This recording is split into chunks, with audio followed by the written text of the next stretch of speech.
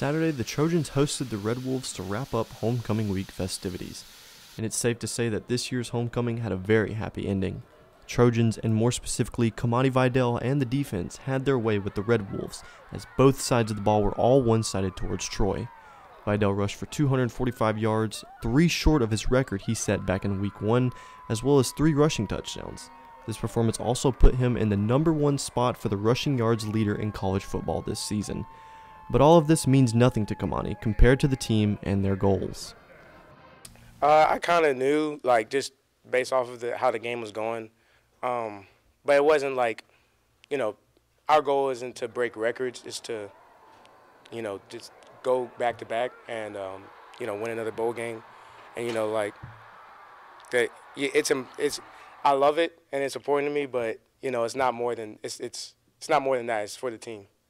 Not to be outdone, the defense, who came into the game ranked 12th in the country, held the Red Wolves scoreless for almost the entirety of the game before letting up a field goal in the final minutes.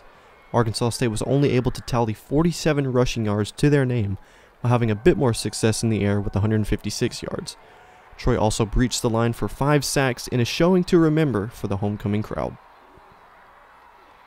I'll say this too, our defensive players, John, they do a great job of studying and doing extra and doing more, because we're allowed 4 hours a day, and in the NFL they're with them all day, and so our guys, they come and do extra so well without being asked, and that's when you have a chance to really have a great defense or team or whatever.